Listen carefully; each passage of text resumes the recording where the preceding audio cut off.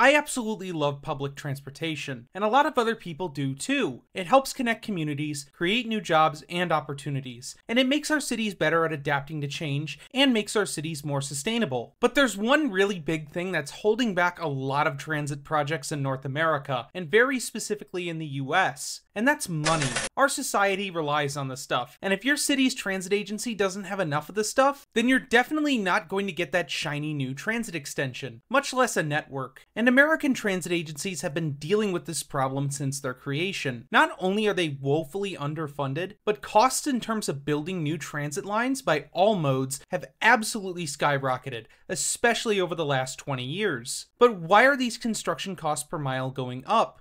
And is there anything we can do to reduce these costs of transit so that way we can build more of it for less?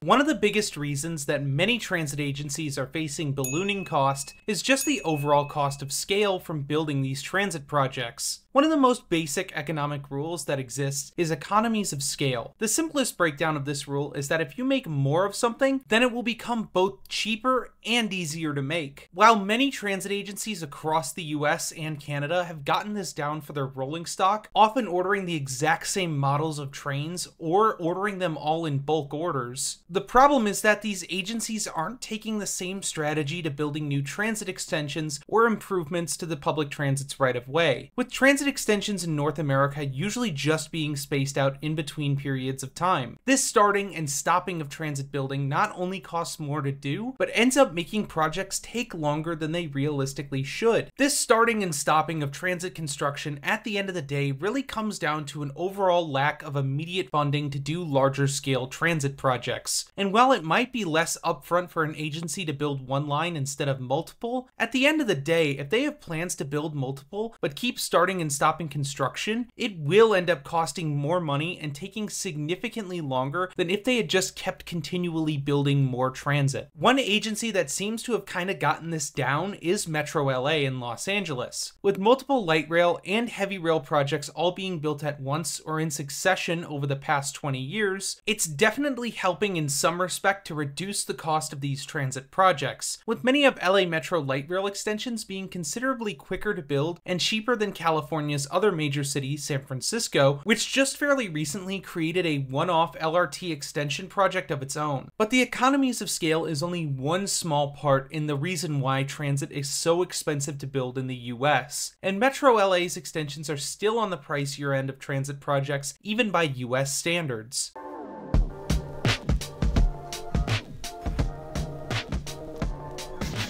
A fairly major part of any government-funded projects in the US is without a doubt the Buy American Act. This law has been in place for almost 100 years at this point, and it states that any government agency in the US must prefer US-made products when it makes a purchase. While this law has the best intentions and is completely understandable in terms of a military aspect, it has led to a more restricted market when it comes down to manufacturing for public transit, limiting where agencies can procure parts for transit projects, including rolling stock, rails, wires, signs, and literally anything for the projects. This increases prices for what agencies need to pay to acquire literally anything for building transit extensions. Now, while limiting where agencies can procure products does raise costs, it also ensures that agencies and the US government can hold companies accountable for shipping out inferior products since they do operate within the US. While these past two reasons can increase costs for transit projects around the US, nothing is quite as pervasive in increased costs of projects as this, my Patreon. That's right, my Patreon is behind these expensive transit building costs. Every transit agency is spending their entire budgets to support the channel and get benefits like early access to videos, extra videos, your name in the credits, and more. The link is down below, and tiers start at just $1 a month. But let's get back into the video.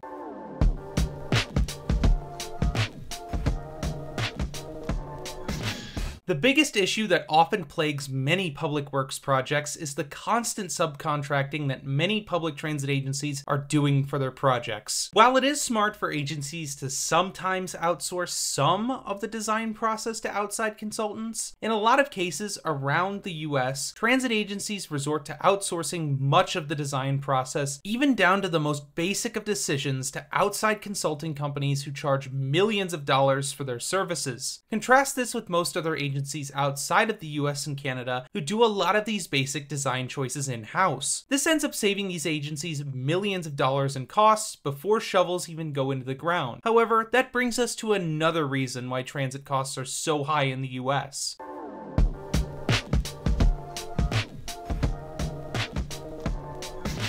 Construction. It's the sight and sound of progress, but when it's happening, it's an incredible inconvenience. Now, transit agencies, like other public projects, have to listen to the community when it comes to building new transit projects. And with that, transit agencies have to reduce the amount of inconvenience to the surrounding communities that are going to be dealing with this transit construction. This adds on additional logistical challenges that these projects have to face in order to get built. And when transit agencies have to do their best to avoid being an annoyance to others during the construction of these projects, it often leads to an inflated cost for these transit projects. Because, now we have to bring on more consultants to see how we can reduce the annoyance to the community. If you want to see one transit expansion plan that really shows how much consulting and avoiding annoyances can really spiral a project into a true nightmare of costs and slow construction, then look no further than VTA's BART Silicon Valley Phase 2 extension. This transit expansion plan that is underway is going to provide a 6-mile extension to BART further into Santa Clara County and provide direct access to BART into downtown San Jose. While this is a project that should have been done 50 years ago with the initial creation of BART, it's still good that it was considered and is beginning construction now. However, this project has some problems that are causing it to absolutely skyrocket in price and take longer than it ever should have. VTA holds to the current timeline of the project, then it will have taken a total of 39 years to complete the 6-mile extension.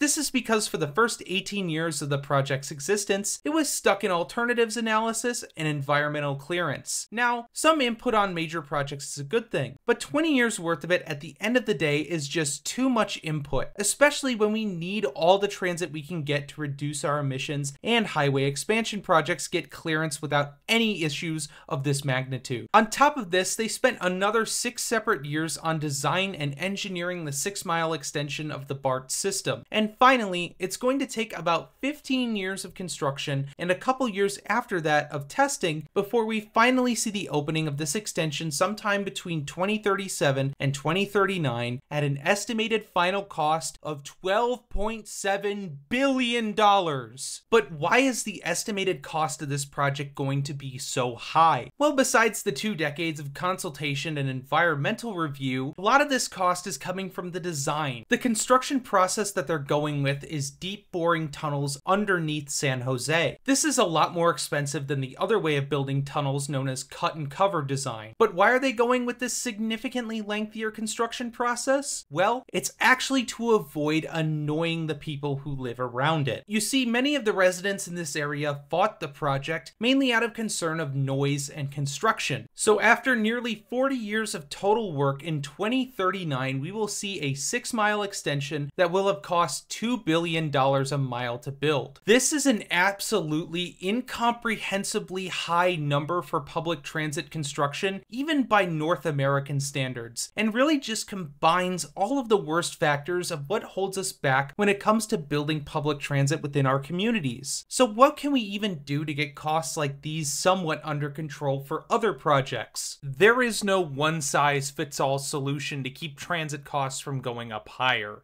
Every project presents different challenges that can both raise or reduce costs. However, there are some steps that our transit agencies can take to help reduce costs and help us get more transit per dollar that we spend. One of the biggest things that our transit agencies can do is to stop relying on outside consulting for most of the design process. Consulting firms are always going to charge more for designs than teams who work in-house. So having in-house design teams can help reduce our transit agencies' dependence on outside firms and help reduce costs on future projects. On top of this, making it easier for transit projects to pass environmental reviews and community input can greatly reduce the amount of time and cost associated with transit projects. We also cannot forget that when we build more transit and continually build more transit projects, instead of starting and stopping extensions and improvement projects like we do now, can also reduce the cost of transit projects. Public transit with dedicated right-of-ways has always had a high initial cost to build, but that's okay, because the high cost of building transit projects is always outweighed by the massive benefits that they provide to the communities that they serve, not only with reduced emissions and reduced traffic on local roads and streets, but they also provide massive economic benefits for cities too. Every $1 billion spent on public transit provides 50,000 jobs in return, as well as massive improvements to surrounding neighborhoods. Expanding public transit services is one of the best ways that cities can not only enrich themselves, but also provide better opportunities for their residents, especially compared to the alternative that is adding more lanes to roads, which further increases emissions, makes traffic worse in our cities, and makes our cities less safe. And on top of all that, it puts our cities further into debt that car dependency creates, not only for our residents, but also for our municipalities who have to maintain them. We should continue to build transit no matter what the cost is, but by looking into solutions and embracing plans that can help us reduce the cost associated with building transit, we can build more public transit faster and make our communities equitable, sustainable, adaptable, and overall, a better place to live. But what do you think about the cost of building transit? Do you think it's too high? Let me know in the comments below. And if you enjoyed this video, be sure to like and subscribe. I want to thank Tony Stunts, John Schukites, and all of my other patrons who make these videos possible. And if you want to support the channel yourself and get extra benefits like your name in the credits, early access to videos, extra videos, and more, then feel free to check out my Patreon. The link is down below. Also down there, you'll find links to my socials. I post updates and extra content there. Folks, thank you so much for watching this video. It's been a bit of a week this week for me, but regardless, thank you so much, and as always, I'll see y'all on the next one.